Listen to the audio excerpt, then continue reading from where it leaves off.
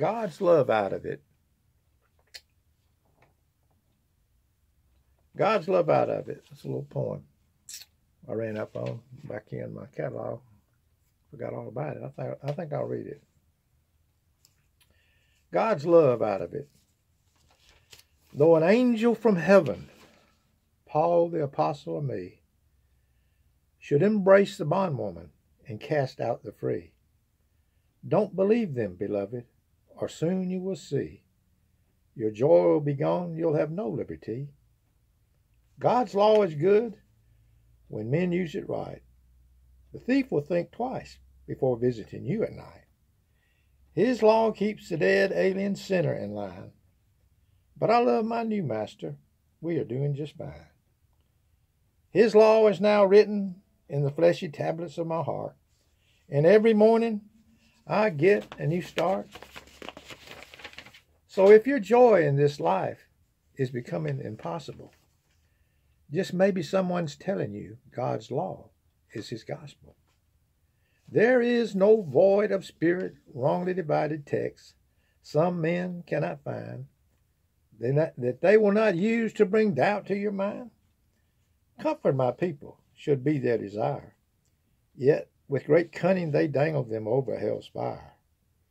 They'll imply there's some Sabbath day on them that is binding. If you follow their lead, no peace you'll be finding.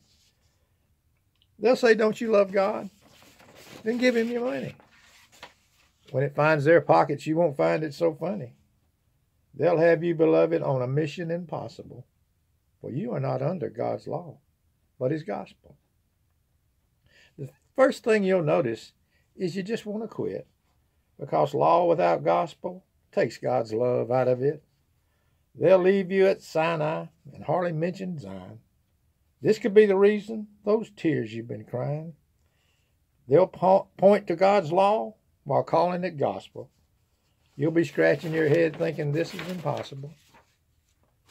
They'll bring into the New Testament God's law they like best, then try to scare you with all of the rest. They'll bind up heavy burdens for the poor sinner's back and continue to remind them there is something they lack. And they won't lift a finger to lighten their load. They only add to it as they struggle life's road. Now Satan has his ministers. They can quote God's law too. And its curse, they make sure, finds its way straight to you. Just wanted to remind you, dear child of grace, though not enjoying it one bit, be watchful. Do not believe anyone that leaves God's love out of it. But anyway, I ran up on that poem, and I thought I'd bring it to God's people out there while I was sitting here, because it kind of fitted in with what is going on right now. the little videos I put up, bringing the distinction between law and gospel in Scripture, and how they always point to God's law to confuse and bring doubt to God's people. Well, I'd like to make an analogy here, brothers and sisters. You ever noticed? I've noticed that we don't get a whipping from God every time we do wrong. If we did, we'd be scared. God doesn't chasing his children. Every time you mess up, he goes long periods without discipline. Without chasing his children. Because if he whipped us every time we miss the mark, that's just not God. That's law. When you, I've seen coaches in ball and everything, and every time I watch a girls softball. Every time they mess up, they'll get on to them saying, and pretty soon they're just scared. They can't do anything, and their batting averages go down. They start making errors, because that's the nature of it. Say, brother and sister, if you're tense, you play worse. But if you're up there, let's just say you're getting up to bat, and you know that your coach is not going to chew you out every time you don't get a hit or don't do something wrong. He's going to show love, and you're more relaxed and you do better. I'm just telling you, that's the nature of it. Same way riding a bicycle. So I just turn my kids loose and let them learn. They'll fall off, but just turn them loose and let them go. And they'll fall off, but maybe but just watch them. Put them out on the grass. That way, when they fall off, it won't hurt so bad. But it's the same thing. It's the same principle. If you're in fear all the time, that's not God's way of doing things. God's way is you're not worried about if you mess up. If you need a whipping, that time will come. You see, brothers and sisters, but God goes long periods, and sometimes it's not even you haven't done anything. It's just time for it's time for you to the fellowship of His suffering. See, brothers and sisters, sometimes you haven't done anything. It's just time for the fellowship of His suffering. So that's what the little message I like to bring to you. Don't get a whipping every time. We do wrong.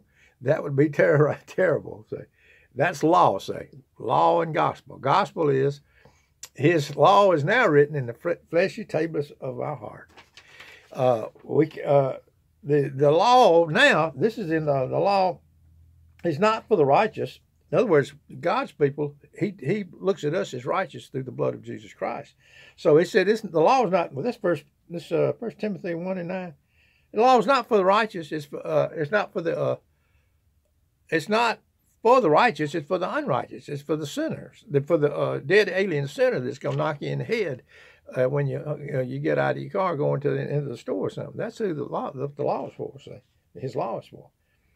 But look, tell me something, brothers and sisters. God, where is the pity of His children in this thing? If anytime you're watching something on the internet or something, and there's no pity in it, say, the Father pities His children. Let's see where that is. 103, Psalm 103. The Father pities His children. God pities His children. When they was He fed the 5,000. Was it 5,000? But He fed the thousands. I don't know, y'all get the number right. But He had compassion on them, say. Like, where is the compassion and where is the pity of His children in this doctrine of the law that's all over the internet and everywhere that I keep coming against on my little channel? There's no pity in that message. In the message you hear that I put up this morning, there's no pity there. There's no love there. There's no compassion there. It's all just a bunch of something to do, brothers and sisters. It's all it is. Anyway. I had just had a few things that I wanted to say there. The Father pities His children, brothers and sisters. He pities His children. Well, sometimes you just look at your kids. Sometimes something you tell them you're gonna whip them, and I don't ever whip mine. I just have a little switch sometimes. But if you whip, the thing about it is, if you whipped them every time, they'd be all, they wouldn't love you. But I don't whip mine every time. I just tell them, don't do that. But anyway, my part is we pity our children. The Father pities His children. There's no pity, and there's no compassion in those things that I put up this morning. That you just go back and listen to whoever it was. I don't call the names, but. It's the same old, something to do. It's God's love out of it, say. To leave God's love out of it. I just came up on that poem. I thought I'd read it again. No peace you'll be finding, brothers and sisters. You're on a mission impossible. That was a popular show back in the 60s, I guess. You're on a mission impossible. You can't and don't do it. You can't keep His law. You don't. And nobody can. It's 100% grace, the grace of God, His great love, not small love like all these people on the internet. Small love, poor mercy, not rich mercy. But anyway, that's all I had on this little thing. I thought I'd bring that poem to you. I found it in my little catalog right here. Thought I'd put it up for anybody that might be listening here on. This is a Friday night. But, Friday evening. Anyway, I'm sitting here looking at my time, how much I got. See if I can think of something else. But look, anybody wants to comment in my comment section, just put something in there. And then like or dislike. Anybody that's overseas, I love hearing from people. That lets me know that this is getting out over season. I haven't been corralled up where it's not going anywhere at all, except around here, a few people that I know. But anyway, just want to put that out there. God is a good God, a good God. Everything he does is just right. And that's my point I wanted to make. And don't believe anyone that leaves God's love out of it, brothers and sisters. Don't believe anyone. I don't care who he is. Lots of time, brothers and sisters, these people that are bringing these are God's people. That's why I don't ever call any names. Are God's people that have been listening to a wolf in sheep's clothing, and have taken on their doctrine and spread it around, and they're in error for whatever reason. They're God's people. So it's they're either deceived. The word is they're either deceived or deceivers, brothers and sisters. That's the way it works. So we should be compassionate. But I'm on here right to put the news out there. There's the deceived out there that are bringing you the wrong message of something to do, and the deceivers that know what they're doing. Say, the people that are God's people know not what they do.